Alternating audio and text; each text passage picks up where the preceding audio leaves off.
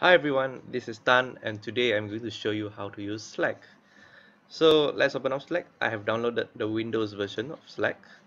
When you open up Slack, this is what you see. This is the workspace you have. So the first thing I want to introduce you is at the top of the sidebar, you can view your profile here. Click on View Profile and do add a profile picture here so that we know who you are. You can also edit your profile. Go to the Display Name section. If you're a learner, add a suffix of learner. Once you're done with it, hit the Save Change button. Right, you can see the name is changed here. Next, I'm going to introduce you to channels. We have this private channel with a log sign, and we have the hash sign is a public channel. So let's check first the announcement channel. This is a read-only channel, means that you cannot reply here. And do check out this channel because the team will post all related announcements related to the bootcamp here time by time.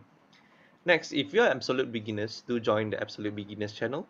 If you are beginners, do join the beginners channels. If you are intermediate to advanced level, you can join the intermediate and advanced channel. We do have a general channel here, so that this group is used for general posts. You can get some general information about the bootcamp at this channel. We have a help channel as well. You can post all your doubt, all your question, and ask for assistance here. We do have a success story channel so that you can post all your accomplishment here to motivate others and they can learn from you as well. So next, I'm going to show you how do you post a message inside a channel or to someone.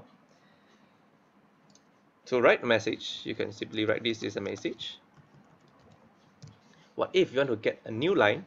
You can press the shift and enter button on your keyboard and you can get a new line. The best thing about Slack is you can embed some code inside your lines. And let's see how to use, you can press this code function, how to use print, and you can press the right arrow key to get out of the code function. This is how you embed a code inside your line. Next, if you want to add multiple lines of code, you can press on this code block. For example, I'll give you some example. X is equal to 2 and print X. And to get out of the code block, you can press on the down arrow key. Now you're out of the code block. You're out of the code block. And you simply hit enter button to send the message. And we want to keep our workspace clean and light. So if you want to add some pictures or photos, I suggest you to use this light shot. Just go to Google, search for light shot, and the first one it is. Download it, choose it, download for Windows or download for Mac. And since I already downloaded this, I will skip this step. Once you have downloaded this light shot, if you want to take a screenshot, you can simply hit on the print screen button on your keyboard and you will select the area that you want to screenshot and click on this upload button. And you can see here uploading image. Once you are done with uploading, click on the copy and it will copy the link. Go back to the Slack. You can paste this link here and hit enter and wait for a while. You can see the screenshot is here.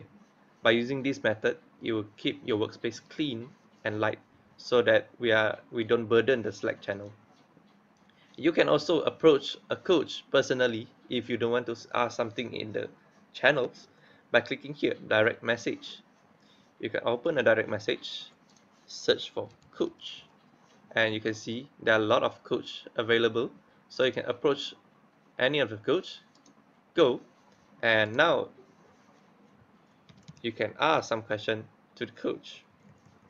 And that's all for this tutorial. I hope this can help you to use Slack to its fullest and happy learning.